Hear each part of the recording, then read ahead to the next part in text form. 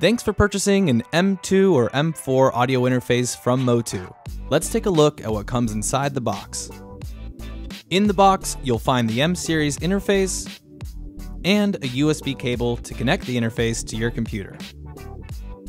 On the inside of the box lid, you'll find quick setup instructions.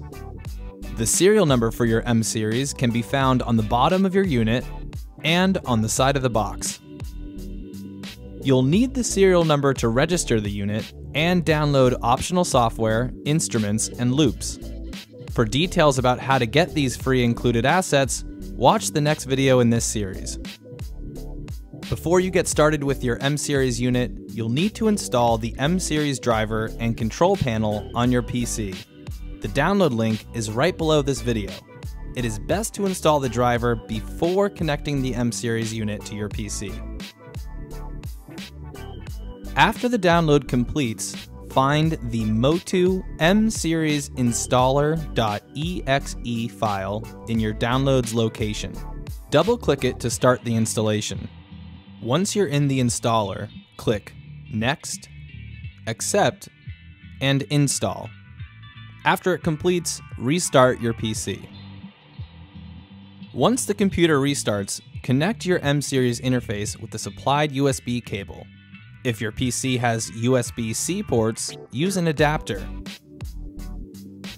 or a USB cable with C connectors on both ends. Switch on your interface.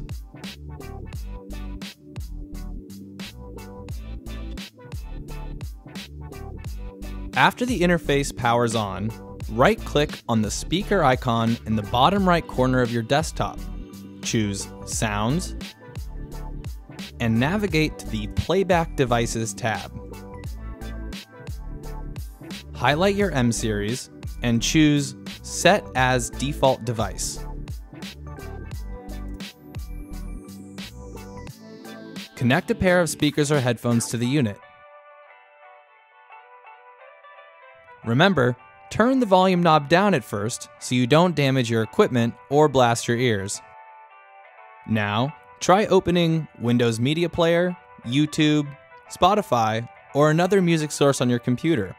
When you hit play, you should now hear the music from the speakers or headphones connected to your M series unit. If you don't hear anything, open the M series control panel and set the sample rate to 44.1 kHz and try again. You can also use the M series control panel to change buffer size, which will be discussed in the upcoming videos. You're now ready to go. Please watch the next video in this series to get the most out of your MOTU M series interface. Thanks for watching.